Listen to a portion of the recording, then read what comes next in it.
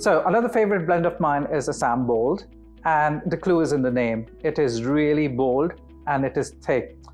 What really gives Assam its thickness is the natural maltiness it gets from its second flush. And Assam is quite unique because it can stand tall amongst all teas as a standalone tea. And because it's so creamy, if you leave a good cup of Assam out, it really milks down as we like, and it's a really good barometer of quality. So we don't need to actually add a dollop of milk.